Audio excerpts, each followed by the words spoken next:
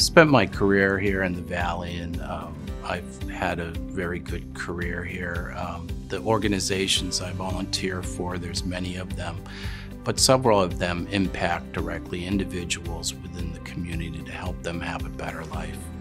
And I think we all need to give back to organizations like that that improve the lives of our community.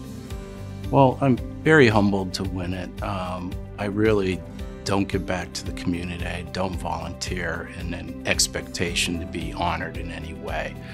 I give back to the community because the community's been very good to me and my family over the years, and I feel like I have to give back. I should give back because I've been rewarded by the community. So again, I'm humbled to get the honor. I do not expect to get something like this just because I volunteer my time and treasures in the community. Well, I've been involved for a number of years now. It probably started as someone asked me to volunteer to be on the committee, the dinner committee, and that was my first experience with the organization.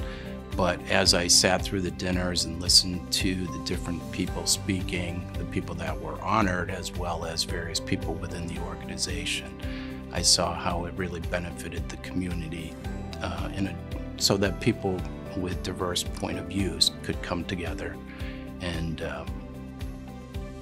be a better community.